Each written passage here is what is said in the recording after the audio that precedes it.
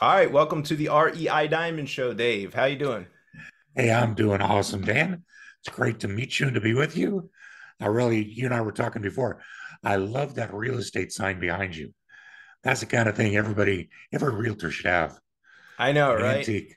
That's awesome. Um, and I will for the listeners, because I don't think I've ever discussed it, but that's from my grandfather, and the sign's probably from the 1950s, and he was a broker for the Catholic Church in Philadelphia. He was like a property manager, and that was kind of his shtick.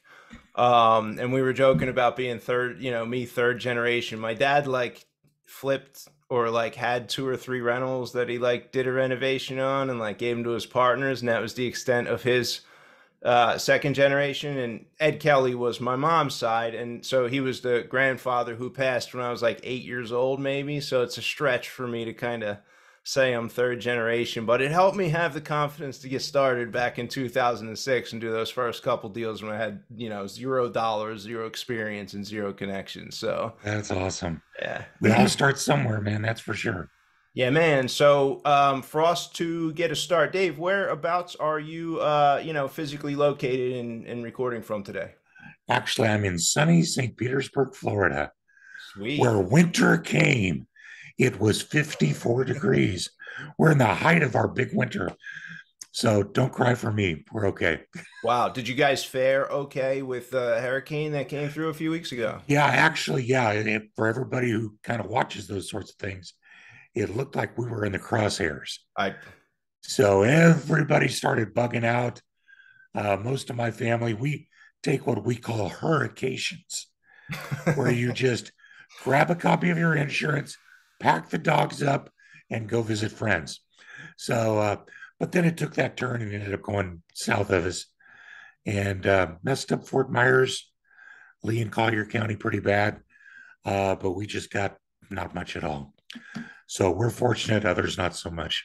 Yeah, I was surprised as the hurricane was coming toward your area, how many friends and people who literally like work as service providers within our organization, graphic designers, the mail house, the print shop, and I'm like, oh my gosh, I have like, I don't know, 5 or 10 pallets worth of like printed material that are now in jeopardy. That's like not Right. any small, let alone all the, friends, family, lives, and all that. So we feel like we as a company really, dodged a bullet probably the same way that you do. But prayers for the families of everybody who did not, dodge the. I did notice last night I saw a video and I see that in Naples there is this influx of listings now for vacant lots that just hit the market. So people are like refusing to rebuild, time to get Sure. out. What interesting insight or observation have you maybe seen a little closer to the ground there in Florida with what just occurred with the hurricane? Well, yeah, I think the model is out there. Just it's who we are. People love, especially in that area, they love to buy their dream retirement home. And many times that's a lot to be built on, or it's a home.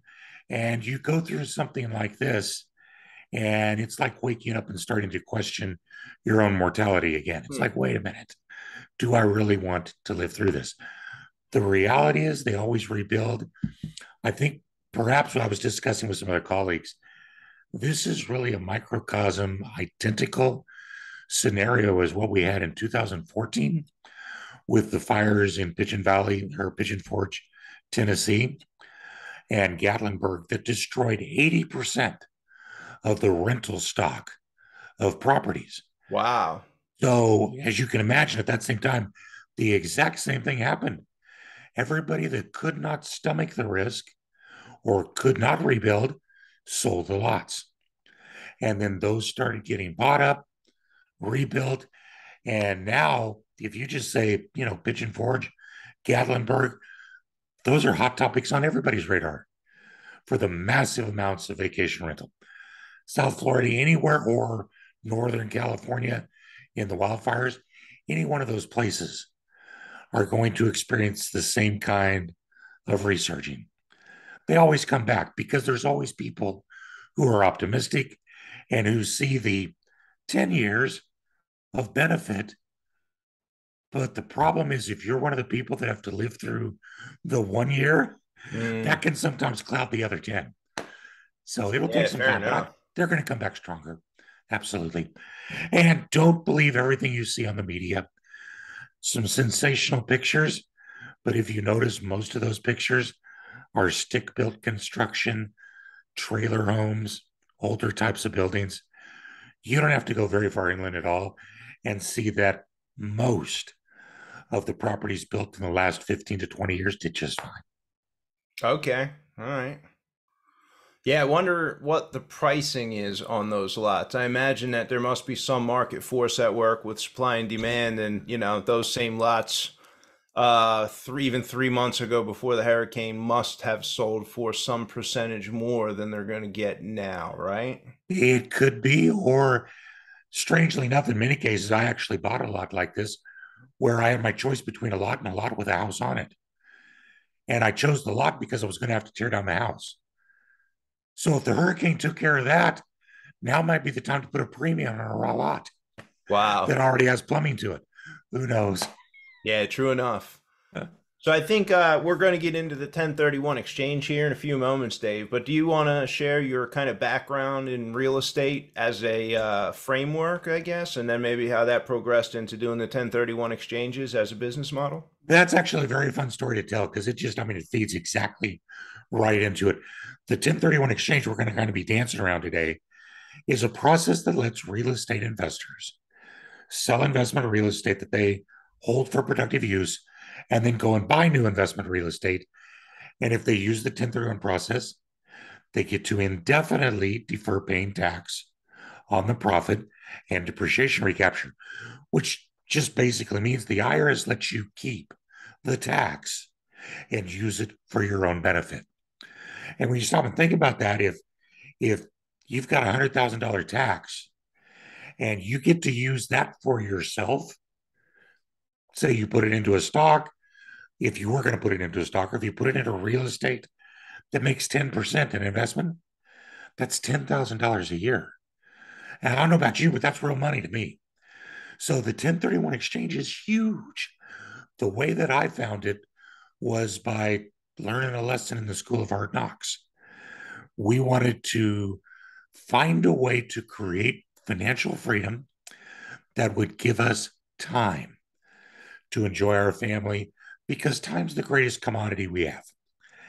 And like a whole lot of people over the last few years, we said, hey, let's do real estate. It's got to be easy. Anybody can do it. Let's go. So 23, 24 years ago, I bought a duplex in Denver, Colorado, fixed it up, sold it. Life was awesome until I went to my accountant. And he said, Dave, didn't you know you have a silent partner? I said, what do you mean? He goes, Uncle Sam. And Uncle Sam's about to make more on this property than you are. Well, that just didn't sit well, not to mention the fact that it put my plans many years down the road and behind.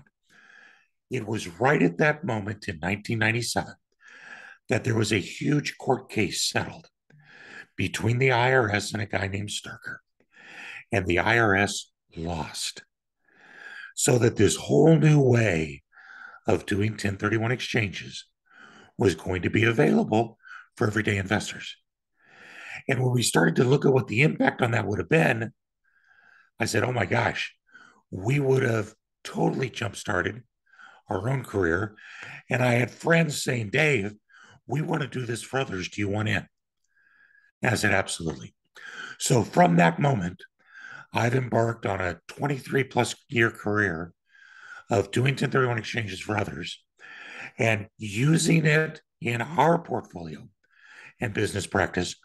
We managed to transition to three different geographic markets and end up with a portfolio, strangely enough, in Cape Coral, Florida, back in the day, where we were able to buy a 53-foot sailboat and live on it for 12 years while raising our family and paying for that with income from our rental properties, all without paying a penny in capital gains tax. So when that happens to you, you get pretty excited about it. And I love doing that for others. And that's what got us into it. Nice. Still got the boat? We sold the boat when the kids started talking about college Okay. because that's where all my money goes these days. Fair enough. Fair enough. My daughter's got 2 more years. 2 more years of the college payments there. Cool. So let's dive into it. You kind of describe what the 1031 is. I think people who get in real estate hear about it, and for me it felt like a very far off, distant kind of thing when I first, thought of doing, oh, how do I, get the property, the first property that's going to actually appreciate and give me a gain. And then the one 1031 exchange I did do, it was a two flat, 2 unit here in Chicago. I bought it, renovated it, had it a year and a half, something like that. Sold it versus keeping it and made like 25 grand or something like that. And I did a 1031 exchange just for the sake of doing it. I didn't need the $25,000. And I was like, well, we'll do the exchange. And I had a 8 unit building lined up. So I put some more cash with the 1031 money to get into the much larger deal. And I still have that 8 unit. Now it's a 10 unit, and it's one of the, better deals in my portfolio that I'll hang on to now that I've gotten that thing kind of stable and brought up to speed. Looking back, Dave, it felt like it was almost too small of a deal for the 1031 for me. It was like, was all that even worth it? I mean, I saved like $9,000-$10,000 in tax, and that's $9,000-$10,000 in tax, so it was worth it. I had the experience, and I have the new building, which I may not have even stepped up to and bought that 8 unit. I may have never been a motivation for me if it wasn't for wanting to do the 1031 exchange. But I'm curious, with 23 years worth of investment deal 1031 transacting for clients, what is the optimal deal size that you've seen take place, or maybe the most common deal size where the 1031 is like worth it, really moves the needle? Maybe there's an example of a deal there too that you would share. Yeah. I think it's really important to remember that just like you treated it, the 1031 is a tool. Now, it's a tool that you can use strategically, but it's a tool that, like any other tool, can have many different uses depending on what the person wielding it knows or what they're trying to do. Like, I can make a hammer work for all kinds of electrical problems. I just have to use it right. But that that being said, I think when I think of over the years, it really depends on where you're trying to get to. The one of my favorite clients of all time was like in 2004. There was a lady that sold a lot, and she literally made $10,000 on a lot. Now, as a resident of the state of Florida, she was looking at $1,500 in tax. By the time she paid for her exchange and everything, she was literally only going to save like 500 or 600 bucks. And I asked her about it. I said, "Are you sure you want to do this? It's just not that much, or whatever." She goes, "Hey, that 500 bucks is mine. And you bet I want to." So, see, there's a lot of just personal philosophy about how you feel about paying taxes. But what's important is to see what she did. That $500 became part of a down payment on a larger property. And just like when you got started, that first amount of gain wasn't that much, but it gave you extra boost on a down payment for a larger property. And that starts to roll forward. And it's basically a form of compound interest. It's just compounding. And I wish that we had an ability for me to put some screens up here, but I've actually got some examples where we take the exact same investor, and one of them does 1031s, one of them doesn't. That's the only difference. And they sell a piece of property first, and then they take whatever is left. Now, on the $100,000 gain for the investor doing the 1031, they've got $20,000 more to put in as a down payment on the next property. The other investor doesn't. But we do that in 4 steps.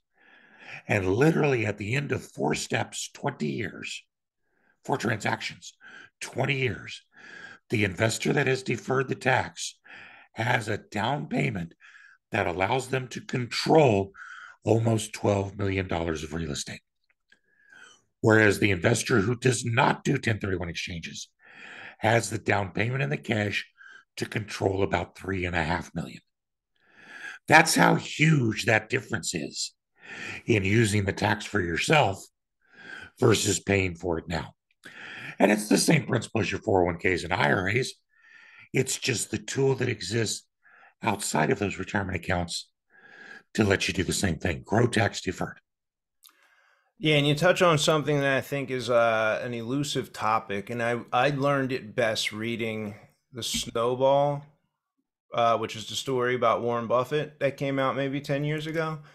And he would talk about those same compounding gains. And, you see the chart, $12 million for investor A who did the 1031s and 3.5 for investor B. And we're like, well, yeah, that's great. That makes sense. But like, until you really, I don't know, realize the impact of compounding that tax portion of your investment, it took me a few years to really have the maturity and the patience to put the money down there and set it to work, right? Because investor B was not going to have access really to that cash pile from the sales. I'm sorry, investor A who got to 12 million in the end, he's not going to get access to any of his cash whatsoever to like do other flexible stuff outside of real estate for that full 20-year period. He's not going to touch it. And I think that for me, at least when I was a little younger, I liked the hit of flipping a house and there's a 30K profit. Flipping a house, there's a 50K Absolutely. profit, right? You are an adrenaline junkie. Yeah. And I got a little bit of that in me as well. And you're absolutely right. There are those people that gravitate to that. Number one, they love the deal to get in, to get out. They've created value. They love having that cash in hand. But there's so many things, and this is not a knock on the model because I do it some too, but you have to just recognize there's opportunity cost for that. And opportunity cost number one is you're going to pay a truckload more in tax every year. You have no preferential treatment. Number two, you don't get the tax write off of depreciation when all you're doing is buying and selling. You got to recapture all of that. Number three, as part of the calculation of the internal rate of return, one of the things that is huge that people forget is the amortization of the loan. If you borrow money to buy a property and then rent it to someone, the tenant is paying the mortgage payment. And part of that mortgage payment is a return of your capital that you borrowed. Plus, you get the tax write off on the interest there. So there's a whole number of different tax related opportunities you don't get when you're fixing and flipping. But doggone it, it does feel good. It really does. And there's a reason for doing that. But can I give you the answer? Because this is what so many of my investors do. And it is an awesome strategy to get the best of both worlds. Buy your properties, fix them, rent them out. Now, right there, you just opened up the door for a great internal rate of return. You're going to get depreciation. You're going to get rent flow. You're going to get depreciation. You're going to get amortization of the loan. You're going to get the tax write off on interest. And while you own that property and that tenant is paying all the bills, do a cash out refinance. Pull the cash out refinance, use that as a down payment to go buy your next project. Fix it up, put a renter in it. As soon as that happens, do another cash out refinance. And the next thing you know, you're juggling three or four what feels like fix and flip properties, but they're fix and flip properties on properties that you're going to hold over a 1 year mark. And then when you sell them, you're going to 1031. And here's where we throw gasoline on it. When you sell that property in 1031, you're not going to buy one. You're going to take the down payment and you're going to use that to buy two cheaper properties if you want to grow that way. And all of a sudden, you got more fix up work than your crews can handle. And yet, all of it is going as capital gains and all of it is 1031 eligible. And you're using that deferred tax, but you're also still getting those refis out either to invest in something else or to buy braces or college or whatever it is that you need. I've got a couple clients that will do 20 to 30 exchanges a year. Wow. Every one of the properties they've owned for more than a year because that's just their model. They've gotten 1 year removed from the fix and flip, but they still get their adrenaline fix, but then they just hold the others long enough to do the 1031 out of them. That can be a great way to get the best of both worlds. Yeah, and you're describing a level of patience, and that was not what I had. And I was a liquidity junkie, for lack of a better word. I just wanted to Sure. have access to it. It's why people buy into, I think, some at some level stocks. The stocks give you this, allure because they're liquid. Bitcoin gives you this allure because it's liquid. I can get it back out. There's some security there in being able to like make the instant withdrawal, which is not there if my plan is to hold the property for a year or 20 years. I hear you mention the year deadline. Is that a minimum in order to be able to do the 1031, or is that arbitrary for the investors? It's fairly arbitrary. There's no statutory holding period. 1 year, anything more than 1 year, is generally seen as totally safe. But the true standard is your intent. If you have a property that has been your intent to hold for productive use, then it qualifies for 1031 treatment. If you buy a property with the intent primarily of reselling it, it does not qualify. Now, the things that a year does, and my industry is even guilty of this. We used to use a mantra called a year and a day, a year and a day, a year and a day. It doesn't do anything magical. But what it does do is this: any property you own more than a year generally gets afforded long term capital gains treatment. So that feels longer term than ordinary income. Secondly, any property you've owned for more than a year or a year and a day at least is reported on 2 consecutive tax returns because you owned it in 2 consecutive years. And thirdly, there's several different case rulings out there where the IRS, trying to get a handle on this, gave an idea of what 3 different appropriate holding periods would be. And they used the phrases 2 years, 2 tax years, and 2 calendar years. So it did not take the bright attorneys in America long to figure out that if you want to take that at face value, that's anything in between 2 days and 730 days. So to keep it simple, but also to give them plenty of gray, the IRS makes the standard intent. And intent is whatever you can demonstrate. One of my favorite exchangers from 2 years ago is actually up in Tennessee, which we were talking about earlier. He sold a cabin that he bought 30 days after he bought it. And he wanted to do a 1031. And I said, no, dude, you cannot just buy and sell. That's not what 1031 is for. And he said, but Dave, I had to honor the long-term lease that was in the contract. And it was actually part of the contract to buy. I had to honor this long-term lease because the tenant was a friend of the seller. I said, well, that's a nice try, but how come you're not honoring that lease? He said, well, because she broke it. I said, well, okay, that's a little bit different, but still, what's your intent? Well, he said, I think the problem is actually the bear. A bear had literally taken up residence at the trash cans for that house. The tenant felt unsafe, so she broke the lease. And this guy said, I don't want to try to rent something with a bear. And he actually had ring photos to prove it. So his Wow. accountant was perfectly fine. Guess what? That's pretty easy to demonstrate his intent, wasn't Yeah, I guess it is, right? it? Assume he made money 30 days later. Well, Pigeon Forge, 2017, 18. Yeah, he did okay. Okay. Nice. How about the deadline? So I believe that 8 unit I was referring to early in the episode, I think I had that lined up and was going to buy it anyway. Like I was already under contract or something, and then I think I had the other one sort of selling. So it wasn't like I set out and said, "Oh, I'm going to 1031 this 27 grand into another building and then go find something." I was simultaneously had them working, so the deadline wasn't an issue. But a lot of the other times I was going to consider the 1031, it was more of an issue of having something of high enough quality for me to 1031 into the next one.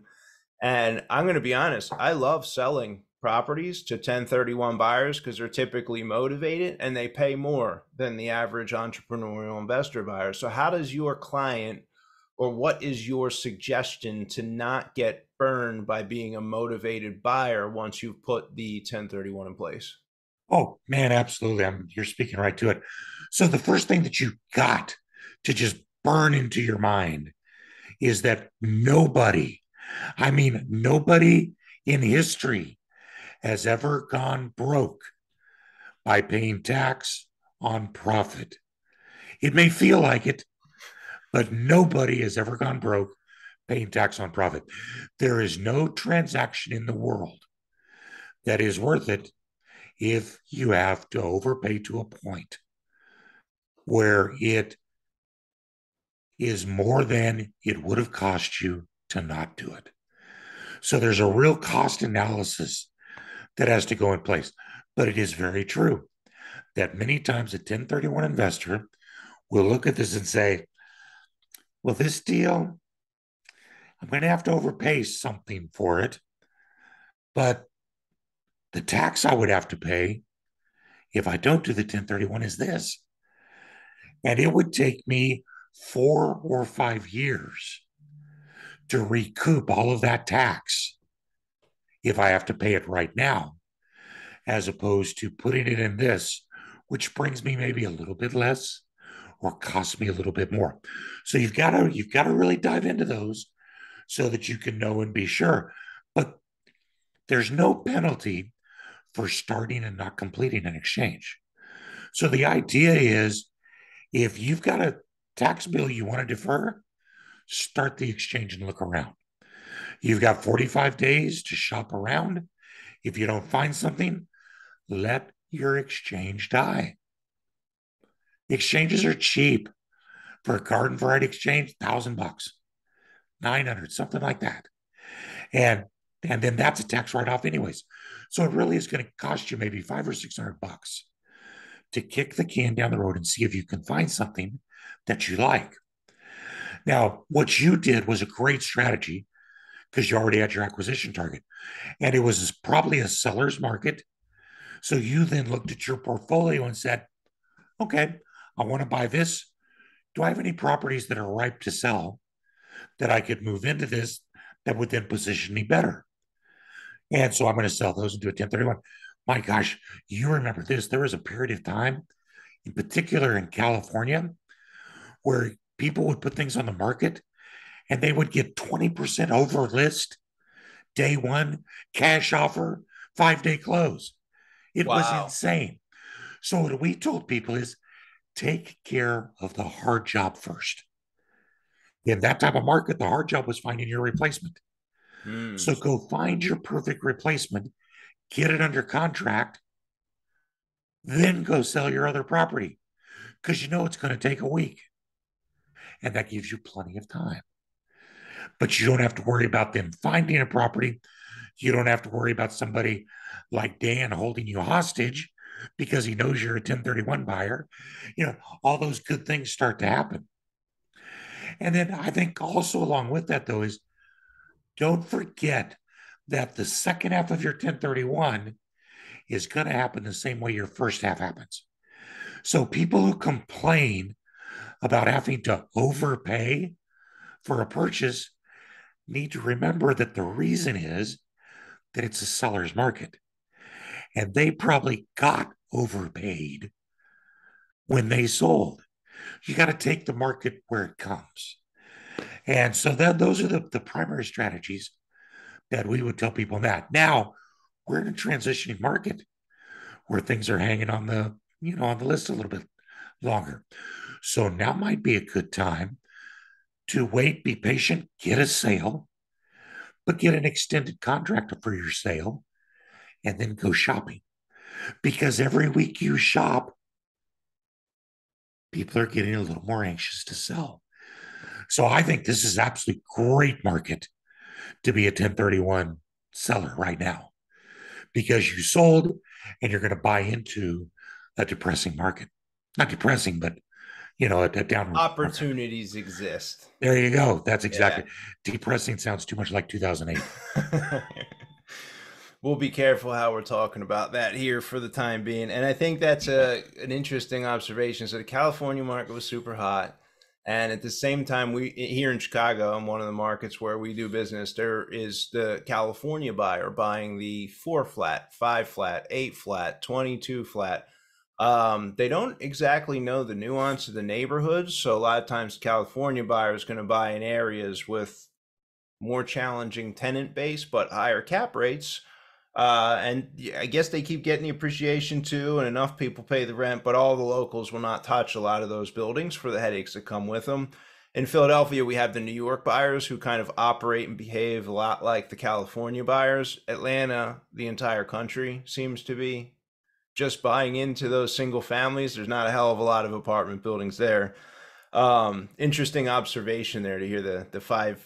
Yeah, get the 1031 is probably what they're doing. It's probably why they overpay a little for these places in these marginal areas when we're looking at it. It kind of explains the psychology going through the mind of that buyer there. I think too, I Yeah. come back to the patience and the liquidity. And what you described a minute ago, Dave, and I wrote it down was, you know, you're selling a property, and I'm picturing myself, right? Maybe even a listener who's got a flip, something to flip. They're selling it and they can taste the liquidity. And it's like, man, to have this, $50,000, $60,000, $80,000 hit my account is going to feel good. And instead, taking a detour, committing a five, six, $700 fee if the exchange fails, going into the 1031 and putting some forced patience against that liquidity and having a deadline for 45 days to intentionally go out and select something that might be another level up as a property, right? Two more of the property you just got rid of in slightly better locations than the one you got out of as far as like future appreciation.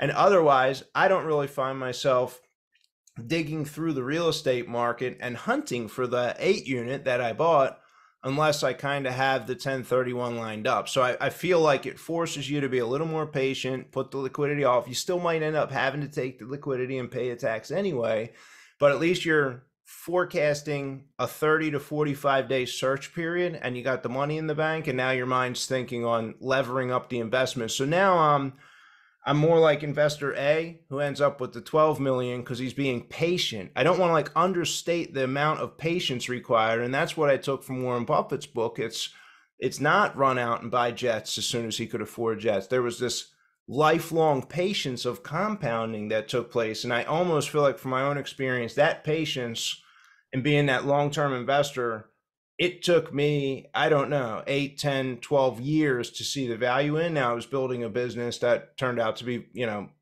very much thriving through that period of time. So I allocated my energy a certain way, but cannot overstate the patience factor in participating in the compounding effect of real estate, whether that's just holding and managing right for the long term, whether that's 1031 exchanges like we're talking about today, or maybe it's cost segregation kicking the can down the line in another format, or some other form of patience in hanging on to your investments long term. For me, the patience is like coming now that I'm 41, 42 years old.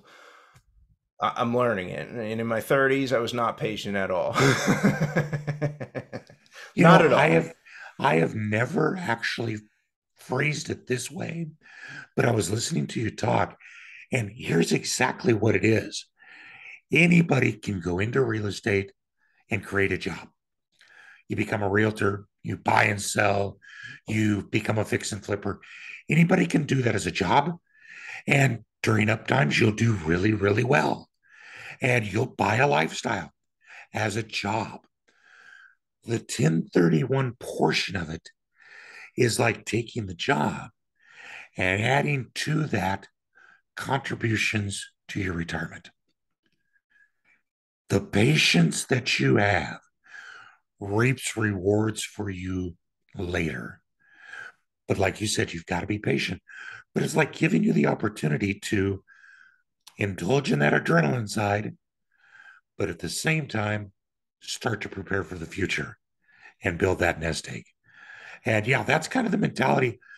And we talk a lot about the life cycle of a real estate investor because your life, just like your life changes, your needs, your desires, your targets, your energies will change as you grow older. So early, like you said, when you're young and impatient, you're buy, buy, buy, buy, buy. And using the 1031, you can sell one and buy two. You can start to branch out geographically because the 1031 exchange will let you go anywhere in the country you want. And we've sort of hinted at this because it was with your 1031, but you can go from different classes. So you could sell a single family home and go buy an industrial building anywhere else in the country. Sell commercial, buy raw land. At some point in time, you may get a builder, itch. So you use the 1031 to go buy a chunk of raw land, create a land bank off of that, and do some things with that. As you start to get older, your energy wanes, but your wisdom is increased. Now we start to 1031 into more passive opportunities because we have the ability to examine those and do due diligence to buy triple net commercial properties or 1031 compatible syndications, vacation rentals that we eventually convert into our primary residence. There's a ton of different ways. They just have to be appropriate for you where you're at right now. Can you touch on that vacation rental thing that you just alluded to? Can you It's describe my that? it's my favorite thing of all. So here's the principle. The 1031 exchange is a sale of investment property followed by a purchase of investment property. But you do not have to use it for investment forever. So, and the key is that you could say you live in Cincinnati and you're getting ready to retire in a couple of years. So you sell your Cincinnati rental and you go buy something on the beach in Sarasota. Use it for investment for a couple of years, generating income. And then when you're ready 2 to years, retire, 2 tax returns. um, there's actually a safe harbor for the IRS Okay. at 2 years. There's still a lot of people that say a year is okay. And one of the quirks of that law is that you being in it does not count as long as you are working on it. So I know I had some people in Fort Myers that would have to go down and really watch the automatic sprinkler system for 5 or 6 months a year because it was so prone to failure. So 2 years is a safe harbor. They're going to go from Cincinnati and retire where? In their former Hmm. investment property. That doesn't trigger a tax event, Wow. but it gets even better. I feel like the Romco guy now. But wait, it's even better. When they sell their primary residence in Ohio, if they've lived in it for 2 out of 5 years, they get to take the first 500,000 in profit tax free. So they sell Ohio, 500,000 is tax free. They move into a house with all the other money tax deferred. What a jump start on retirement that is. It gets even better. I have a guy on St. Pete Beach that did three 1031s into three, I mean, literally on the same floor, identical condo units on St. Pete Beach. He moved into the first one and converted it. That started his retirement. Now, he's going to live there, as his wife says, until it's time to redecorate. But they're going to stay there because as soon as he has owned that property for 5 years, as soon as he has lived in it for at least two, then he can sell it and take a proration of all of that deferred 1031 gain tax free. Wow. So So that if would count he like on the 500 all again? Is that up to 500, correct. okay? But you only get a prorated. So if he rented it for 2 years, as he did, and then he lives in it for 8, he will get 8/10 of the gain tax Wow. free. Where's he going to move? Next door. And he'll do it all over again. Now, most of us who have foolishly misspent our youth are going to have to be looking to deliver pizzas for Domino's or bag groceries at the Kroger's or something to supplement our Social Security, right? Hmm. His supplement job is he lives in a beachfront condo and he'll sell one every once in a while and pay some tax, just like I'm going to have to pay tax on my pizza delivery earnings. Hmm. Who would you rather be? Yeah, right. What an awesome strategy, right? We did much the same thing in that we kept converting properties in each of our markets. And every time we sold one, we took the tax free money and put that into our buy the boat kitty. And so that was how the boat was purchased for cash with tax free dollars. And then the rest of our holdings, we simply generated income off of through productive use. Okay. So was it So, rental income going for the cash kitty? no. Well, for the boat kitty, it was the tax free sales of our primary residences and the Got it. properties we converted. To Okay. live on, we used revenue from our rental investments. Nice. Now, that's my favorite way that the 1031 investor can actually get the money out. But again, like you keep saying, Alta, this whole thing, patience is the key, but patience will reward you. You want to know my second favorite way is to enjoy it all? Sort of. Right. You got to die. Well, I don't know if that's enjoyable. Like I said, it's my second favorite. And, we're all heading there anyways. But here's what happens for the 1030, for anybody, but for the 1031 investor especially. When you die holding real estate, that real estate is given what's called a step up in basis so that your heirs inherit it as if they paid market value the day you died. So all of that profit over all of those years goes to your heirs tax free. And then it starts the depreciation clock for them all over again? All over again. I've got one family we're in our third generation of from Connecticut, and man, they're awesome. We did exchanges for granddad, who passed away many years ago. The portfolio went to his son, who again was 1031 in until he passed away a few years ago. And his children are now doing the same thing. And Wow. each time they inherited, all of the tax Hmm. disappeared.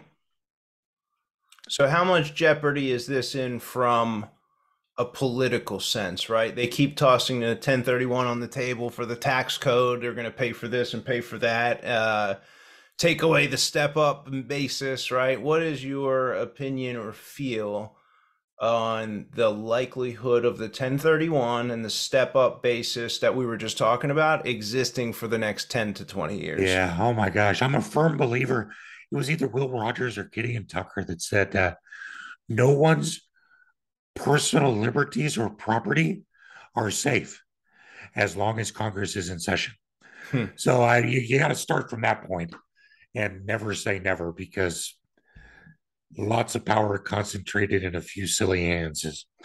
But here's what's happened over recent years. First of all, in the 23 years I've been doing this, every president I've been under has talked about getting rid of 1031 because it's low hanging fruit, right? Oh, if we just eliminate that, think of all the extra tax revenue we'll get and we'll be able to make money. The only president that did anything with it was Donald Trump. And all he did was eliminate the personal property exception, where you could 1031 things like his jet, heavy equipment, for other heavy equipment or airplanes, that kind of thing. And what he replaced that with, though, was this bonus depreciation. So I think he was seeing a way that he could get some extra bonus depreciation off of his plane rather than having to sell it, because that's what the impact was. Okay. Not judging, just saying. But every president has talked about it. None of them have done anything. Why? Because think about it, for every dollar that you get from a long term capital gains, which is at 15%, you're going to slow down the real estate market because people will hold properties longer. It's just a Mm-hmm. given. When people hold properties longer, what's not going to happen? You'll have much fewer, you'll have two fewer real estate agent commissions, two fewer title company transactions, two fewer inspections, two fewer attorneys, two fewer painters. All of these people that do ordinary income work, which is taxed at much higher rates. And when you actually see the real numbers that have been produced, the cost to our economy is astronomical in the terms of billions of dollars that would be lost if they tried to simply collect the long-term capital gains from 1031 transactions. Wow. To the point where when President Biden, I mean, he was loud and proud about it, Yeah. was going to get rid of it. And that was right at the same time when you got my application for employment. Do you remember that? I sent that over to you Oh yeah. because I thought I was going to be out of job. Right. Gotcha. So, right at that time, the Senate, now the Senate's 50-50 red and blue, right? The Senate actually took a unanimous voice vote specifically to say no change will be allowed to Section 1031 tax deferred exchanges. It was a resounding, it will not change. Now, the same thing has basically happened with the step up in basis. Guess what? There's a whole ton of representatives, senators, and people of influence that have property they'd love to be able to give to their kids and not pay tax on. So I'm really not concerned about that because ultimately we're all going to look out after our own self interest. But 1031 looks very, very safe. And it's been around since 1920. Oh, okay. No, it's not. It's one of the original parts of the code. Yeah, and I mean, when you look at it too, from the code is there to your point of kind of keeping the transactions flowing. And I own a shopping center. I own a couple like in a self storage fund. I own apartment buildings. I wouldn't have bought any of that stuff if it wasn't for the 1031 exchange. I wouldn't have invested money in those things if it wasn't for the depreciation that I was going to get. I would have had to pay a big tax bill, and I probably just would have needed to feel like I needed to hang on to whatever was left because I would have been wiped out. And instead, the tax code incentivized me to put my capital back in place for society's benefit. So the code is doing what it is, right? We talk about the tax benefit side for us as individuals, but for the impact that the recycling of capital has on society, I think it's a good thing, and I hope even those in Congress and Senate, regardless of what their background is, probably would, I hope, continue to see that benefit for society. Yeah, it's a really counterintuitive way of looking at the tax code. But if you don't view it as how the government gets your money and start thinking of it as how the government incentivizes your behavior. And in 1920, they wanted the small farmer to be able to sell their farms and buy bigger farms. And they couldn't do that if they had to pay tax on the sale of their own farms. That's what started it. So the incentivization is that they really want a bustling, robust, strong real estate sales market. And the way to do that is to incentivize behavior where you do that and they incentivize it by giving you the 1031 exchange.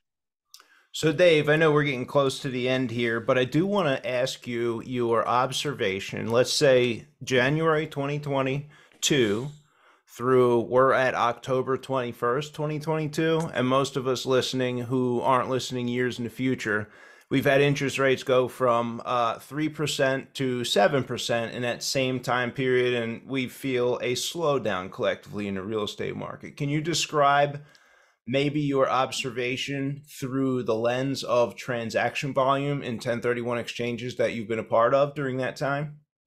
It's a little too soon for us to tell, simply because there is a normal pause in real estate in the fall. It's just people start school. We're gearing towards the holidays. Builders all have their buildings under roof and weathered, and so now they're working inside. So there is typically a reduction in volume, and we're seeing that. We're down about 20%, so it's a little bit. Is some of that a factor of interest rates, of a cooling market, of longer days on market? Possibly, but it's really hard to speak to it. I don't think we're going to really know until next March or April Mm-hmm. for sure what's happening. I do know this, though. I am so old that I remember when 13% was not a bad interest rate on a commercial asset. So those who want to whine about 6 or 7, think again and take a history lesson. Yes, it's high. And we've got to make sure in our analysis for people that they are able to make cash flow work with what they're having to pay for the cost of money.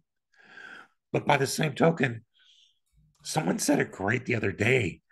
You marry property. You find the property you want to keep and you marry it, but you date the interest rate.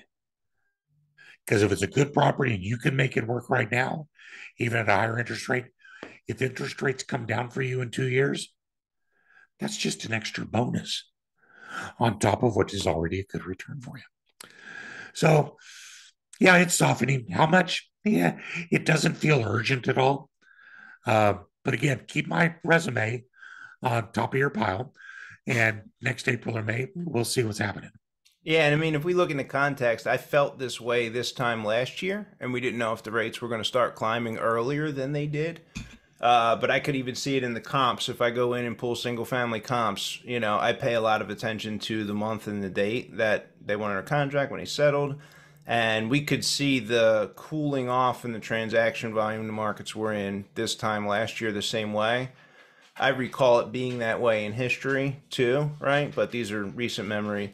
For context, coming through 2006, 7, 8, 9, 10, 11, 12, those time periods were rough. I believe 2009 was the lowest transaction volume at somewhere around 4.5 million, if I'm not mistaken. And I think we had like 6.5 million last year. So we're talking 20 or 30% more transaction volume in a country with 20% more population through that same 10-year period, right? So we kind of had this increase in transaction volume from population.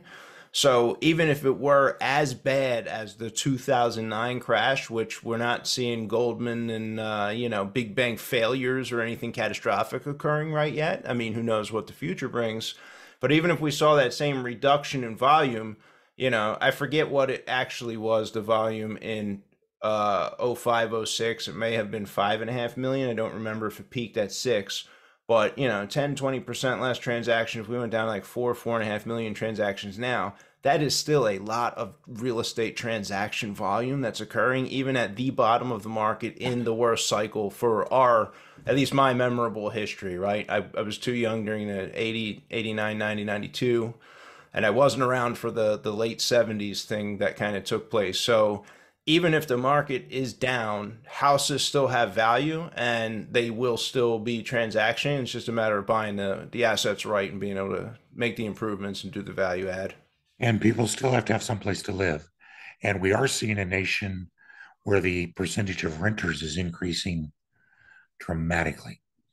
So, yeah, again, I can speak directly to the 1031. In 19, or I'm sorry, in 2005, there were about 570,000 1031 exchanges done. Okay. 2008, that number had plummeted to 68,000. Wow. So in that crash, we saw an almost 90% decrease. Decrease. So that's why I sit here and go, yeah, 20%, no big deal. That's a normal market. Yeah, yeah. 2005, 2008, that was not normal. So, I don't have to cuddle up in a fetal position and worry about that. Yeah, and that's actually good to know because, I sell a lot of houses to people who are going to live there. So my numbers of 4.5 million were a whole lot of people who were taking advantage of the first time homebuyer credit that came out during those years, Absolutely. right? If it got that bad, there would be something of that nature for sure with the way, that they come up. Absolutely, they will. Yeah, but so if we had a 20% drop off and we were doing mostly owner occupant transaction, which a lot of our flipper, podcast audience is probably doing. Again, it all comes down to buying right and making sure that you did a quality product and you can still get out of it. And I probably wouldn't build a deal on the highest watermark that exists in the marketplace today, right? That's exactly. I had a ton of investors that lost 90% of their wealth in 2008. I mean, 90% of their wealth, but it was all on paper. And those that did not have to sell just kept renting those properties. And now they're worth many multiples more than that. Nice.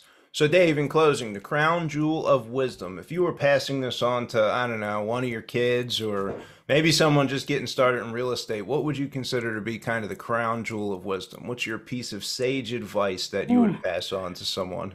you've been stealing it from me this entire time. All right. There's two people in history, two groups that have always ruled the world: banks and real estate owners. Become one of those. And if you're going to go the route of owning real estate, be patient. It's long term, but it will produce for you. Well said. Dave, I appreciate you coming on the show. Thank you for giving me the time. I got a couple pages of notes here and I had a blast. Really appreciate it. I was so good to be here and chat through things. I actually feel better already, don't you? We're in a Yeah, good spot. yeah.